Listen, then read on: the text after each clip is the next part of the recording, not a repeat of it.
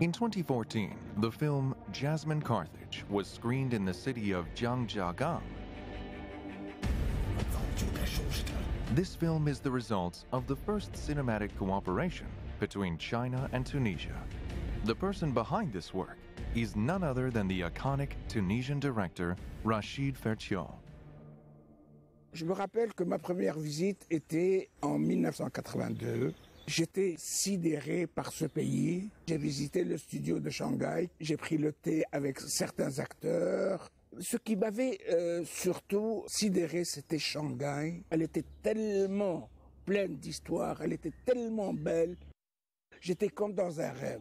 In 1982, during his first trip to China, the Chinese dream immediately sprouted in the heart of Rachid Ferchiou and never left his heart ever since. J'ai refait quelques visites après en Chine et chaque fois j'étais impressionné par ce pays. Et j'ai dit, c'est le pays où il faut absolument rapprocher les deux cultures. Nous, on est un petit pays et la Chine un grand pays, mais on a deux grandes cultures. Et le meilleur vecteur pour rapprocher ces civilisations, c'est toujours l'art. Donc, j'ai décidé de faire un film.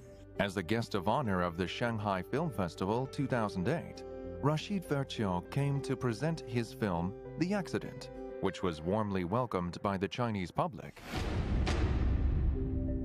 A month before the festival's opening ceremony, a magnitude 8 earthquake occurred in Wenchuan.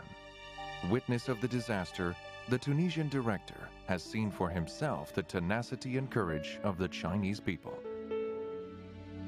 Et j'ai vu dans la population, c'était un moment très difficile, et j'étais sidéré de voir cette solidarité et cette volonté des Chinois de se relever, de se ressaisir, et surtout que la chose continue. Et j'ai adoré ce côté humain. Making a film in China has always been the dream of Rachid Ferchiou. In 2014, to mark the 50th anniversary of the establishment of diplomatic relations between China and Tunisia, his dream finally became true.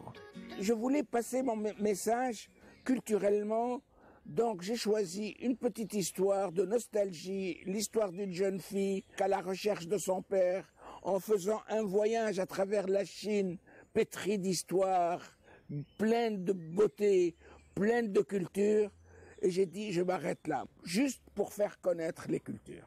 Chinese and Tunisian filmmakers are trying in their own way to explore a new form of cooperation in order to give new impetus to the understanding and exchanges between the two countries.